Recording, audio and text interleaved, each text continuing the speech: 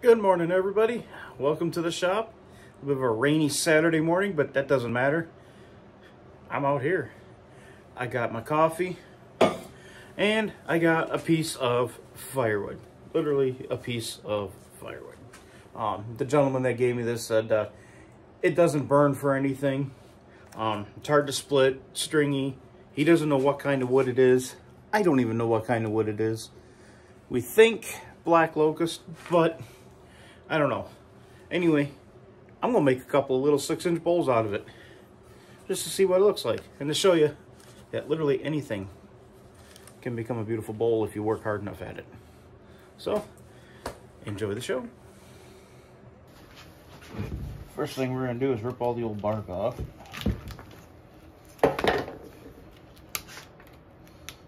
Oh, look at that. We got bugs and everything in here. Fun.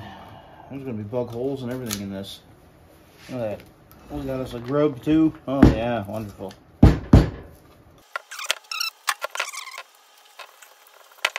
Interesting.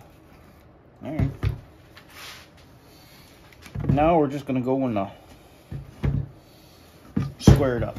We'll square it up like that. Square it up like that. And we'll cut it in half. Then we'll trim this so we get a flat spot. That way I got someplace to put my woodworm screw. Because I want the bowl in the shape of the grain. So, yeah.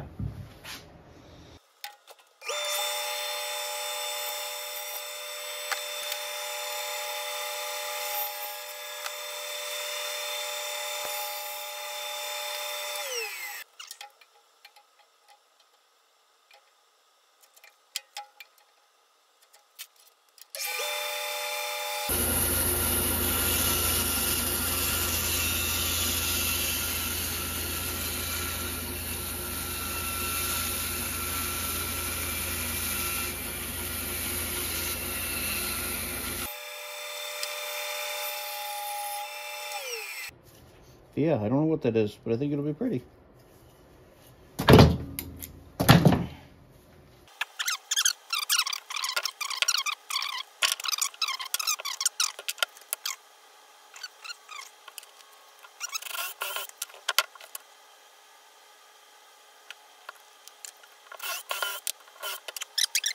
Oh, there's a lot of color in there. Let's see what happens.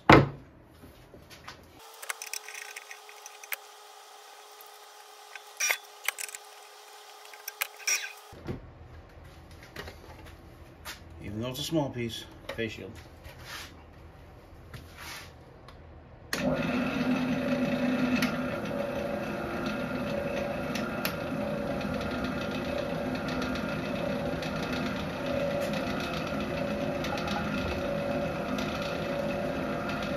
I'm about 940 RPM.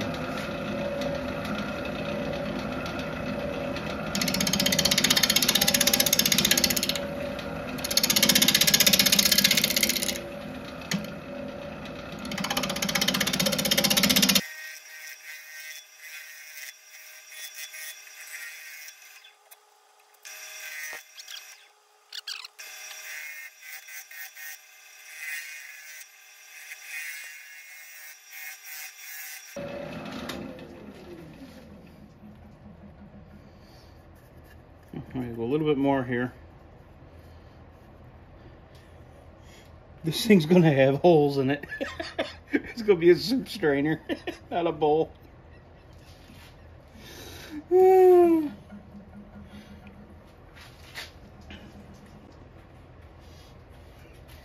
Alright. Adjust the tool rest on the soup strainer.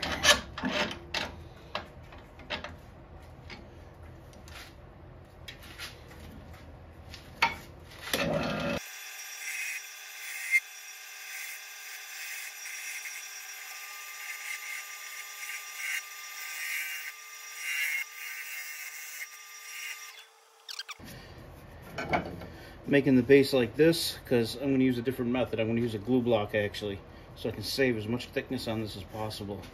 By the time I carve away a 1/2 inch for a tenon, you know, I'm only going to have an inch deep bowl. Nobody wants an inch deep bowl.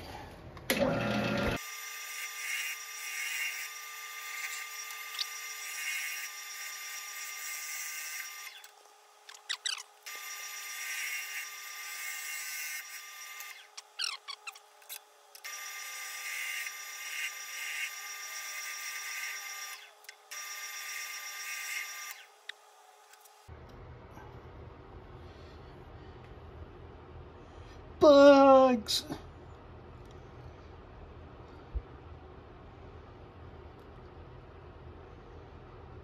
I might have to watch that movie tonight.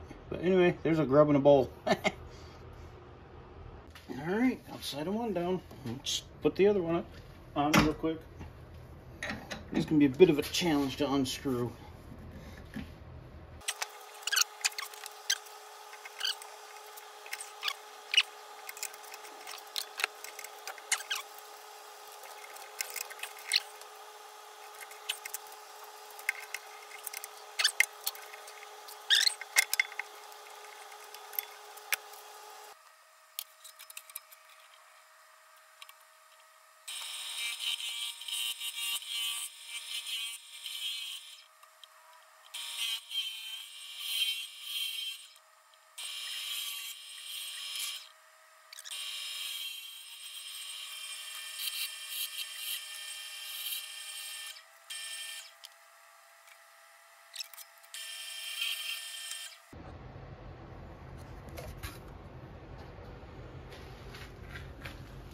We have a very rare thing.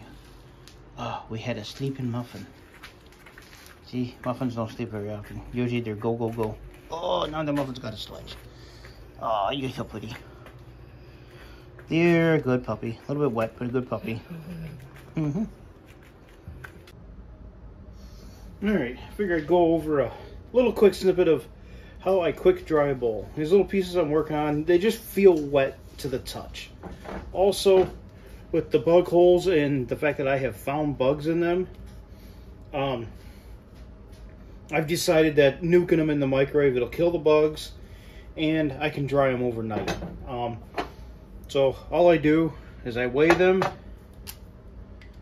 410 grams, write it on the bowl, 410, there you go. I'll weigh this one too, 546. Now, I'll nuke each bowl for about a minute, about every half hour or so. I'll weigh it after I nuke it every time, or I'll weigh it just before I put it in the microwave every time. I'm going to nuke it, it's going to cause steam. The water will come out of the bowl. Once the bowl cools off and the steam dries, I can weigh it, find out how much water's come out of it, and just keep doing that process until the weight stops dropping. I'll probably lose 20 to 30%, maybe more, of the weight of the piece in water. But we'll do that for the next however long it takes until the bowl is dry enough. Alright, it's been a little while, hour or so, since the first microwaving. So let's see how much we've lost. It started at 410, 402.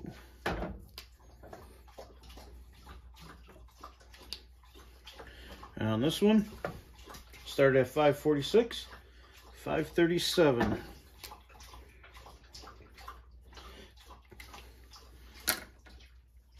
And we're going to do that for a while. Alright. It's the next day. Here's our weights throughout the evening and night. And just weighed this morning at 515 grams. So we've lost, 31 grams of water. What is 31 grams of water? 31 grams of water. I've got a little cup here.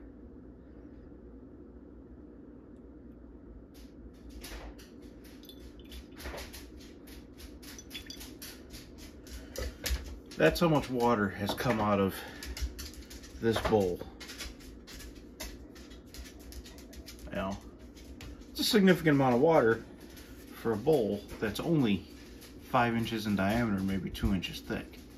31 grams of water came out of that. So I thought, just be an interesting thing to see. All right, we're over here at the bench. We're gonna hot glue a glue block on our bowl. This is so I don't have to cut a mortise in or lose any more depth on it, because you can see it's already a pretty small bowl. So hot glue that on there. Got their old 25-year-old hot glue gun. I've had this thing since I was a kid. And just squirt a big old puddle on there.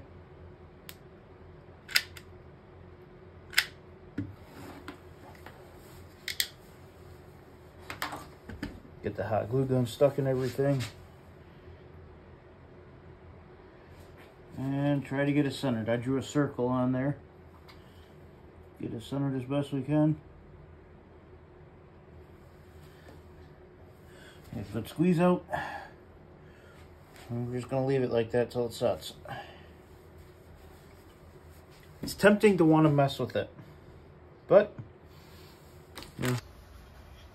All right, hot glue's cooled off. Ready to mount her up. We're going to use little green Harbor Freight lathe today. No sense running the big lathe for a little tiny bowl. Plus, if I get a catch or something, this will just stop turning, whereas the big lathe will just destroy everything it touches. So, always give it a spin. Make sure you're not hitting anywhere. And we'll get the churning.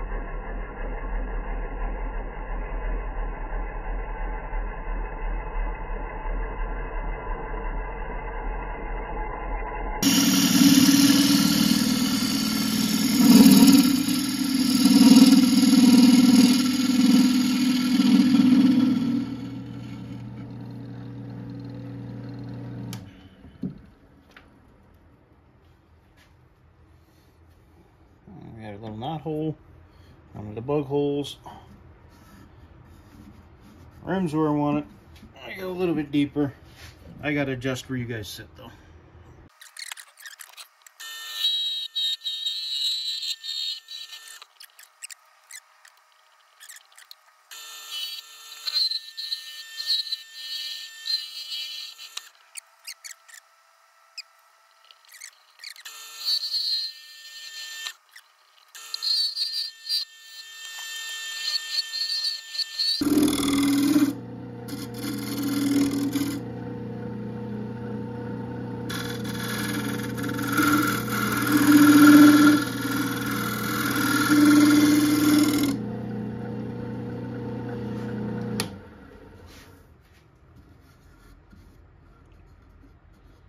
Alright, time for sanding.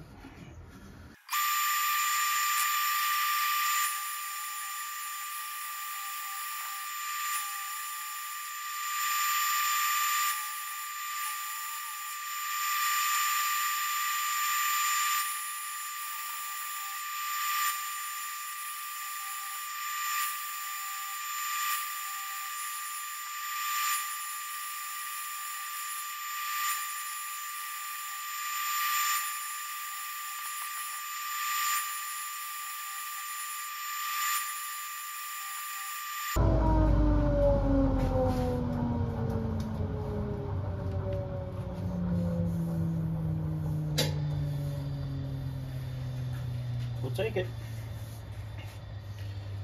Part it off, sand the bottom, put some finish on her.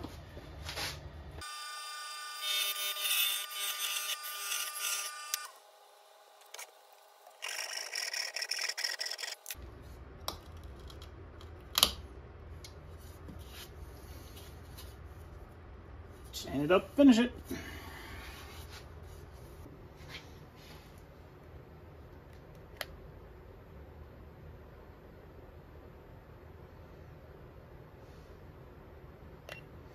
Yeah, that'll burn something. All right, we're doing a twofer here.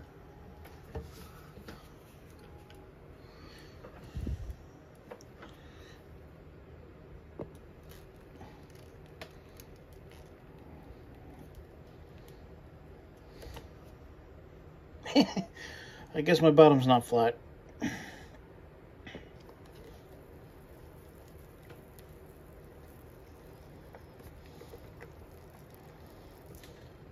Oh well. Alright. I went back and redid it. That's a little bit better. Alright, we're back at the bench. I'll put some finish on these. First I'm going to take a drink of coffee. Do my normal thing. A small blue rag. I'm going to just go with my walnut oil utility finish. I don't know why, but I really like using it. This one, you can kind of see through the bug holes. So, not like it's going to be holding liquids. But for dried stuff, peanuts and cashews and M&Ms and stuff like that, perfectly fine.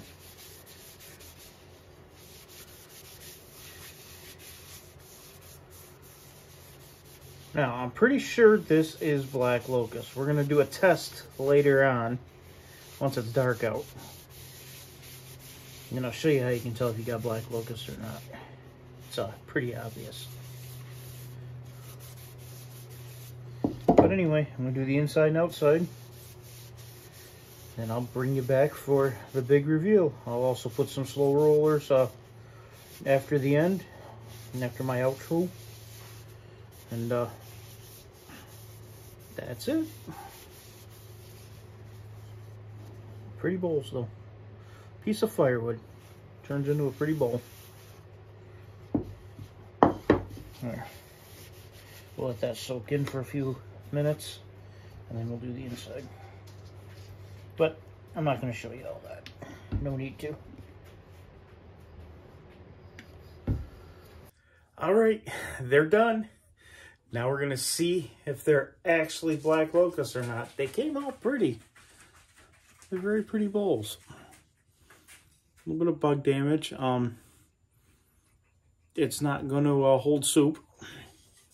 But, you know, they're pretty. Yeah, pretty color. They got a very orange color.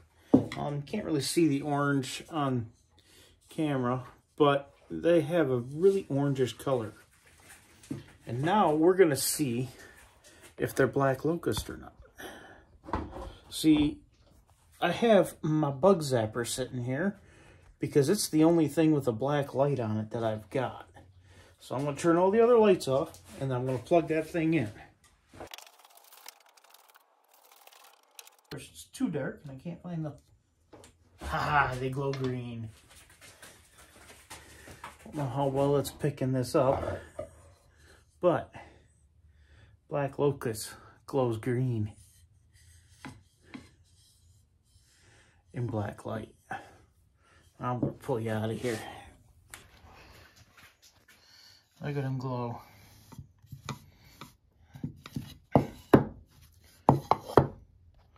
Like I say, they grow green in black light, which is really cool. I'll put a slow roller at the end here so you can see it. Alright, I hope you all enjoyed my little experiment. Making green, magical, glow-in-the-dark bowls. It's just the property of the black locust wood. I don't know why. I don't know how. I don't get it. But they glow in the dark, or they glow green under black light. So, anyway, hope you enjoyed that. Again, I'll have slow roller at the end of me flipping the big lights on and off so you can see the change in the black light to the green to the black light. It's pretty cool. All right, enjoy.